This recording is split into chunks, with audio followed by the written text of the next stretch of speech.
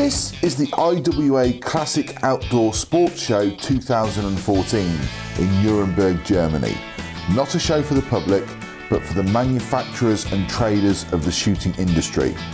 With special permission granted for filming, I will show some video shorts of some of the latest products from the best manufacturers about to hit our shelves.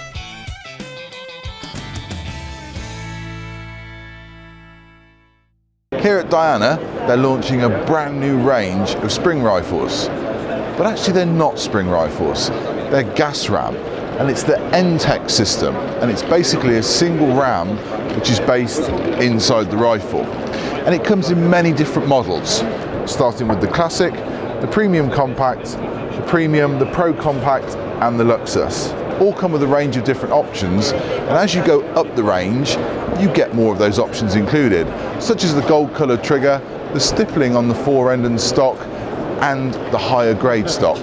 With the German nitrogen piston technology, Diana said the rifle is 40% easier to cock than a regular spring rifle.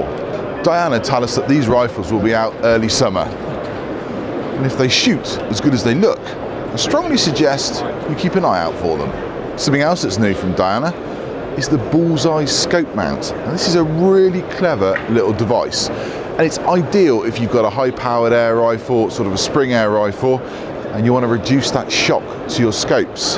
It's very simple. The scope mounts are on a spring. There's no left or right to the actual movement. It's just a very gentle forward and back motion, and it's a really sturdy mount as well, and it looks incredibly well made. So basically any recoil from your rifle is absorbed by the Bullseye system, as you can see here. So if you are a spring air rifle fan, or you've got a high powered rifle, these are going to be out in around July in the United Kingdom.